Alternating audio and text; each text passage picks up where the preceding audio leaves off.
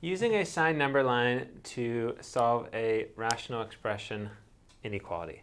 So for this particular example, what we really are concerned with is finding out when a rational expression, a fraction, is going to be of polynomials is going to be greater than or equal to 0.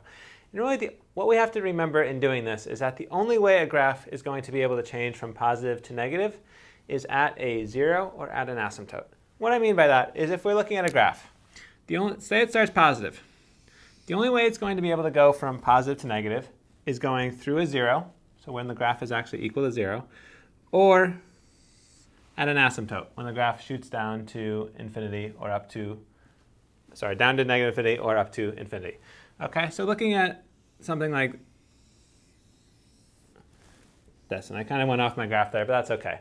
What we're really concerned with is comparing this to 0. And the only possible times this graph is going to be able to change from positive to negative is at our zeros, which are going to be these points right here, or at our asymptotes, which are here and here. Those are the only possible places a graph can change from positive to negative. So what that means is if the graph is going to be positive somewhere over here, we also know that it's going to be positive up until the next 0 or the asymptote. If the graph is going to be negative at some point in here, we know it's going to be negative between the 0 and the asymptote, because there's no other place for that graph to possibly change from positive to negative. So that's going to be the key step in solving rational expressions inequalities, is knowing that the only place we're going to change from positive zeros is at zeros or asymptotes.